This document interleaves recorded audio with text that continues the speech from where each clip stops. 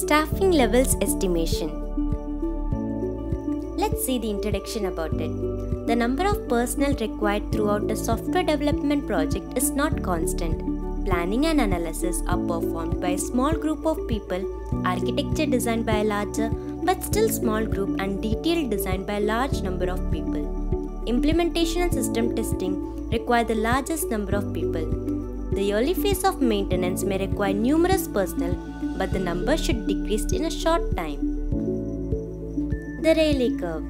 Any particular point in the Rayleigh curve represents the number of full-time personnel required at that instant in time. This is the equation of Rayleigh curve, where E is the effort required at time t, K is the area under curve, and Td is the time at which the curve attains its maximum values. Let's see about Putnam's work.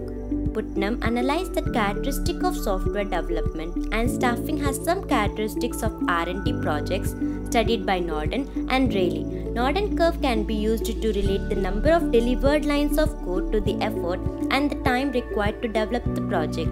This is the equation of Putnam's work. Boehm Software Maintenance Model.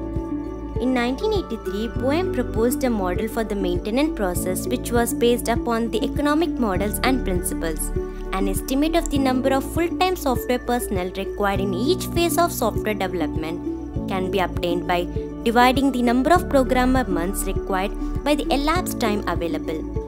Boehm maintenance process model represented as a closed loop as shown in the diagram. He theorizes that it is the platform where management decisions are made that drive the process. In this stage, a set of required changes is determined by applying particular strategies and cost-benefits evaluations to a set of proposed changes. Those approved changes are accompanied by company budgets, which will largely determine the extent and type of resources expanded.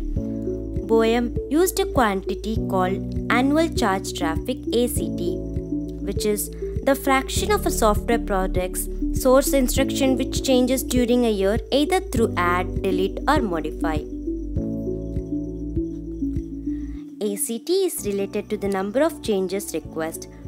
ACT is equal to Kellogg added plus Kellogg deleted divided by Kellogg total. The annual maintenance effort AME in person months is measured as AME is equal to ACT into STE. Thank you. See you on our next video.